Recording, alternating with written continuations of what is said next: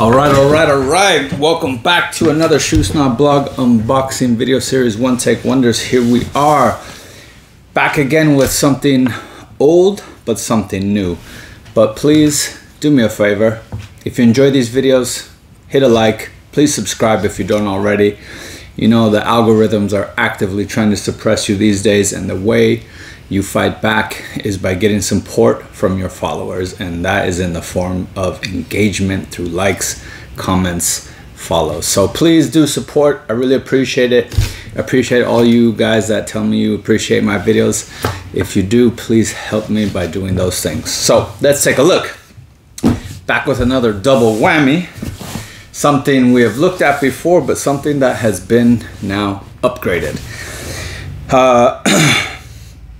All right, let's cut straight into it. So the company in question is Yeossal out of Singapore. Now, if you follow Yeossal, you might notice that they've been a bit, I don't know how to put it. It seems like something's off. And full disclosure, I'm not sure how much I can say, but I know that they've gone through ownership changes. And when you go through those things, you have hiccups.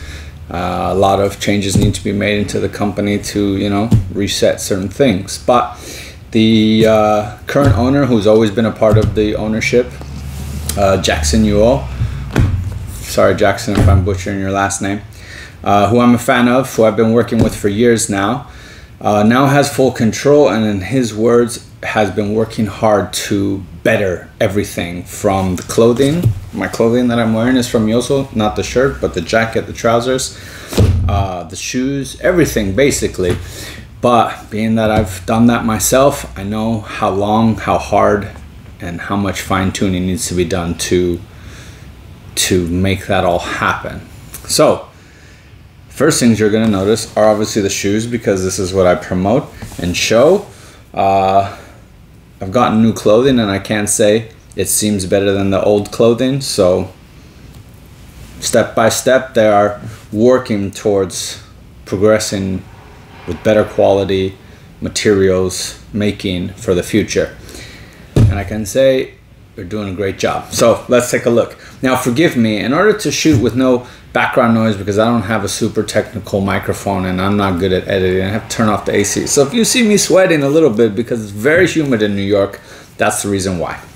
All right, so Yeossal & Co. They have new branding now, and they have surprisingly sent me these beautiful new boxes. Now, I won't lie, the original boxes by Yeossal were a bit underwhelming, and these, on the other hand, are amazing. Now, I don't think this is a real, it's not real leather, but whatever it is, it's a beautiful material for a shoebox. Obviously, it's going to be very strong, not like your typical paper shoeboxes that are weak and can break at the corners from simple shipment. These are very sturdy, very nice. Love the logo embossed on there. Now, there's nothing on my pairs, probably because this is all still kind of prototyping towards the new collections and whatnot. So we're taking a first look at it here.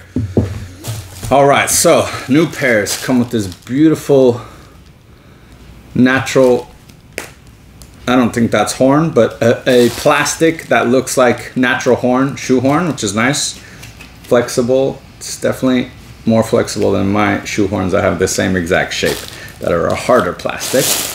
Got nicely bubble wrapped. Let's just grab the shoes. Put the shoe horn away and the box away. Let me grab the other pair quickly.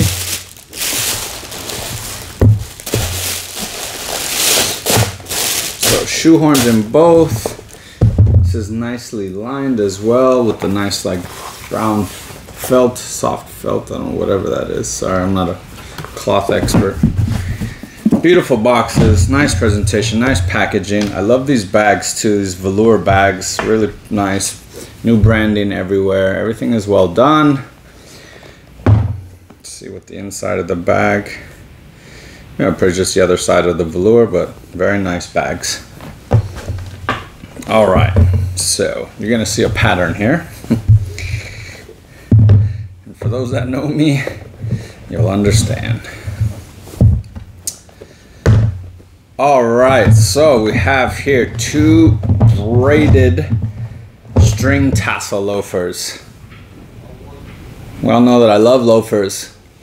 We all know that I love long braided string tassels. I love tassels. Now, I love black suede. I love apron. I mean, let's just see what I'm wearing today. Oh, black suede apron butterfly. So there you go. You can see what I like. Now this, on the other hand, is a model that I've loved for a long time. Now, the first person I really saw do this was actually an older Singaporean brand called et al. That sadly did not succeed in that brand. They were one of the original Singaporean shoe brands, and they had sent me a model similar to this that I've always loved. And so it kind of recreated that look and that idea, working with Jackson here to make some cool new models, some cool new ideas that I think will do really well for that brand. And so, yeah, here we are with a new model by them. So these 2 loafers are made with their, what I presume is their new production. Now, I'd never confirmed, is that a higher caliber of the same makers or new makers? I didn't ask, you know, a lot of this was in the making and hush hush show. Oh wow, that's interesting. I'll share that in a second. New production in terms of better, so they say. Now, I saw their very first hand welted shoes like 5 years ago, and then I know they improved since then, but I didn't really see a ton of the newer ones in between. So definitely when I'm comparing against the original pair, these are much better. So let's just start taking a look at some of the details here. I actually really like the new branding, the Yeossal & Co. and the script. I love script writing, and this looks like just a very cool signature. So you got that there. The soles are really nice. You got a deep fiddle back. You can see a lot of handwork here. I love the detail around the sole that you normally see on the heel. In fact, you see it here. So they put that same detail around the sole connected to the fiddle back detail. All very well thought, very beautifully done. These are obviously they're hand welted line, but I feel like there's far more handwork put into this. Most likely that is machine sewn with a very, very tight stitch to the inch ratio here on the welt. The waists are nice and tight. It's a very tight waist, so they really bring in that. That's definitely got to have some handwork involved. I wouldn't be surprised if 80–90% of the shoe is hand done. Beautiful stuff. Let's take a look at the other one, sole. So here you have a really nice combo leather rubber with the rubber kind of taupey built into their sole. Vibram, got a nice little grip tread there. Love the little nail details on the corners there. That's very smart because that is a weak point for it to come out. You know, these types of things are not made permanent. You know, they have their weak points, and unfortunately, concrete versus rubber and or leather, concrete always wins. You know, that battles will stay till the end of the time. So you got to do things to kind of reinforce. Really beautiful nail work, very tightly done. That's not easy. You know, nailing is not easy, not doing it nicely. So again, beautiful waists. I love the waists. Got nice slanted pitched heels there, but not crazy overly done. I do feel there is a fine line between an exaggerated pitched heel and a nice pitched heel. This is a nice pitched heel. Follows the curvature of the top heel straight to that line. Beautifully done. Not too high. And these Cuban style heels. This is not a Cuban style heel. Please note, pitched heel is not Cuban. A Cuban heel is pitched, but a pitched dress shoe heel is not a Cuban heel. I'll explain that in another video. Beautiful detailing. I love the fiddle, even though I would probably not put fiddleback on my own shoes just because everybody else is doing it now. They do a really nice one. It's very deep. It's nice and trim here, which is beautiful, but it's not excessively trim, so the shoe doesn't look effeminate, you know what I mean? It's still robust and very masculine looking, in my opinion. All right, so new construction quality, beautiful, flawless. No errors on the shoes, beautifully tight, stitches to the inch on the sole. Nice heel work, fiddleback work. Definitely a lot of handwork in here. So when you have handwork, you can, you know, find little discrepancies, but that's what shows that it's hand done and not just fully machine done. And again, these types of little, you know, is this line as straight as a Japanese bespoke shoe? No, but again, you're not paying that price. You're not paying $5,000 for the Japanese bespoke shoe where this looks like a cut by a laser. But, you know, for what these are, and forgive me, I did not ascertain the pricing on these new models, so I can't really share that with you. But if you reach out to Yeossal, I'm sure they'll be able to help you there. One thing I want to notice, and I didn't even catch this at first, is how cool the pattern is on this.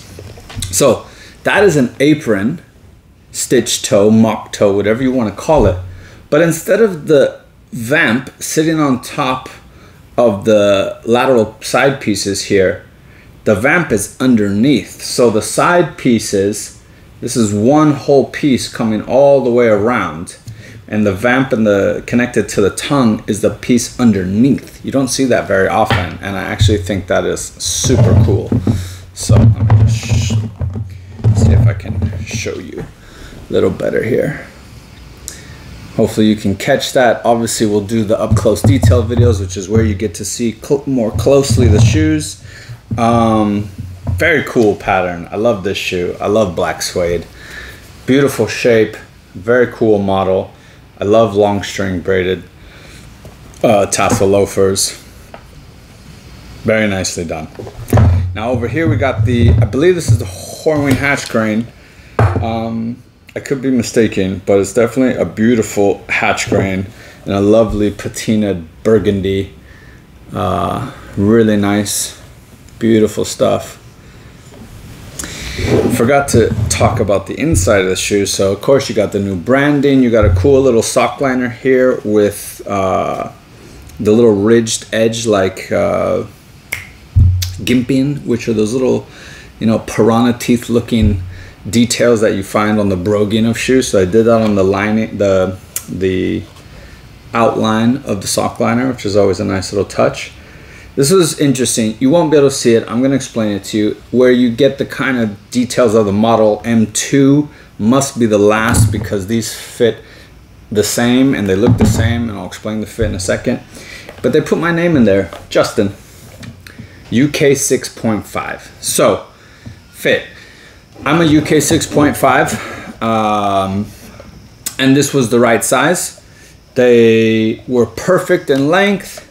I have a somewhat slim foot, so it was funny as the suede felt a little bit more hugging than the this one did, potentially because of the two pieces, whereas this is a whole cut. Whole cuts will always feel a little bit more generous, but it's definitely the right size. So I definitely recommend sticking to your right size, your typical size. UK 6.5 fit. I couldn't have gone down, would have been too tight. Gone up would have been huge. So standard sizing there. Beautiful stuff. Got the hand welted check on the insole there with the holes, so you can see that they're hand welted. Just take a closer look at this shoe. Beautiful stuff. And now I can't lie, I don't know if these are new trees or not. You got hollowed out on the bottom, the hole coming through. Nice wooden. I presume they are lasted, or close enough. I can't say if those are new or not because I haven't seen anything. Haven't seen their trees ever in my previous pairs. So anyway, beautiful stuff here.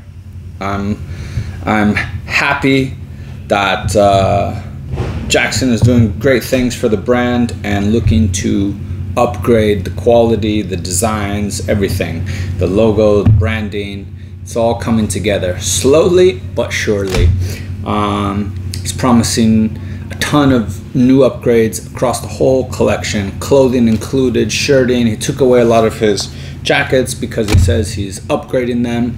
So if you see Yeossal a bit like quiet and not posting a lot, not showing a lot of new stuff, it's not because they're not doing good, it's because they're working on a huge revamp of the company and the quality and everything. So do trust that they will be back with a boom. As you can see, we've been actually working on these for a long time, and they made original samples but then took them back because they kept elevating and they wanted to actually show the good stuff at you know, the real stuff, not just some second rate. So do keep your eye out on Yeossal stuff. If you like these models, feel free to reach out. I'm sure they can start making them now. I don't know if they're live on the site. I don't believe so, but I know they've at least showed this one on Instagram, which means it's open to the public. So check Yeossal out. Great shoes. Last time I checked, a lot of their hand welted stuff is around $600, $700. It's all kind of made to order. There's not a lot of ready to wear stock. Still a great price. I mean, I know I show makers that are $400 for hand welted, and you know, people ask, why do you get this over that or that over this? Well, you know, price is one thing, supporting a brand is another, cool designs are another. You won't get the same things. They'll have different little details, and you know, where you live and what you pay and whether you pay the factory or you own the factory, these all make changes to the price. So an island like Singapore, where prices are very high, you're gonna have expensive stuff coming out of there. But $600-700 for top-notch hand-welted shoes, in my mind, is not expensive at all. You pay that for junk European factory-made shoes. So, you know, Gucci loafers right now are $1,000. Imagine that for Blake Stitch. It's incredible. So, anyway, I hope you've enjoyed. Definitely check them out.